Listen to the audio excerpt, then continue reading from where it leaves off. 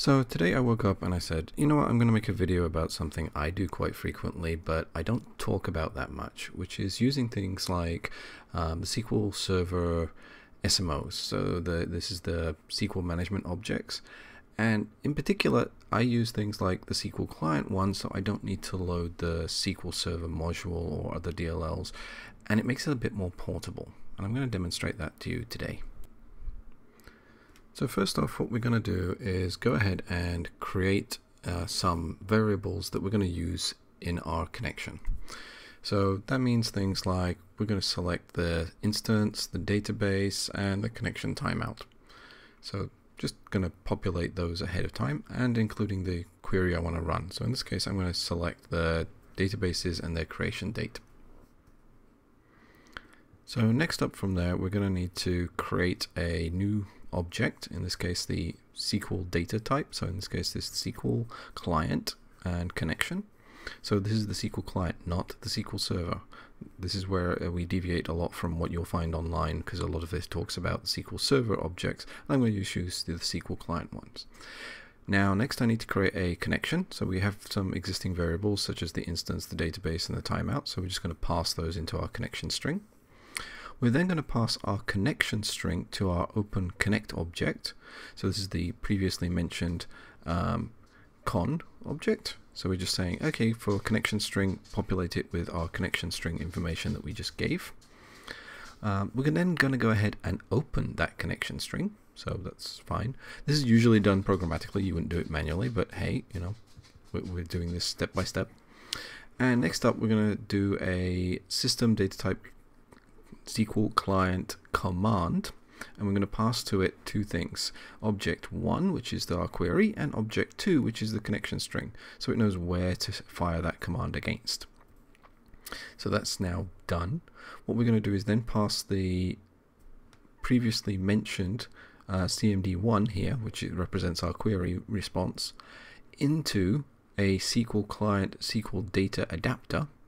This is basically just a way of storing the responses. We're then going to pass that into a system data type set. This is basically telling it to convert from what is the SQL object into a regular PowerShell object so that we can see the output in a normally formatted way.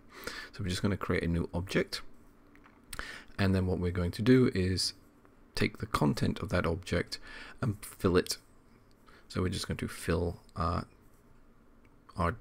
databases variable with the content of our previously aforementioned SQL adapter. Now if we go check the content, what we should see is basically the contents that has been filled from the SQL adapter. So we're going to have a few more things than we're actually interested in here. As you can see, the format is XML, there's language location, all this kind of stuff, but we're interested in the tables, which as you can see is an array of system data objects. So what we're going to do is we're just going to go down to the tables section and just look at the contents of tables, and in this case we're just going to use the array object for 1. You don't need this, but as an example. So now we have the response from our SQL query. So our previous statement was get me the correct dates and names of databases, so we can do the same here. We're just quickly formatting it, and that's the response. So we now have what we wanted from the SQL server via the client agent. So just to do the tidiness factor, we could go ahead and now close the connection, but that's already done. I've already closed the connection. So what we're going to do is let's try a different type. So we're going to use the same principle. So again, opening up a connection, everything exactly the same as the previous, with one subtle exception. Instead of going for a query that will respond to us, we're going to go for a query that we don't care about the response. We just want it to execute. So there's a subtle difference here. So instead of using the command and capturing the command, here we're going to use a SQL data SQL command. So we're telling it that we want to execute a command instead of a query in the same previous way that we did. And what we're going to do is kind of specify a different type of object. So we've got our command. Now previously we built it up with variables like the connect, so in goes the connect. that could easily have been a bracketed item. And then we're going to go ahead and we're going to tell, we've got the command text, and our command text here is going to be our SQL query, which in this case again is telling it to create a database called demo2.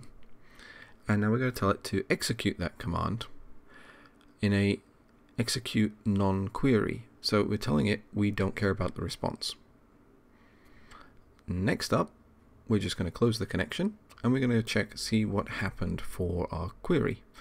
So we've told it we're executing this command, so there should be a demo2 now. So if I quickly refresh, there we go, there's demo2 created as per expected.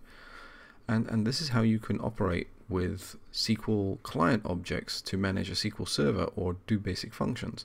And the advantage here is you don't need to install anything. This would have worked just as well from a Windows 10 machine.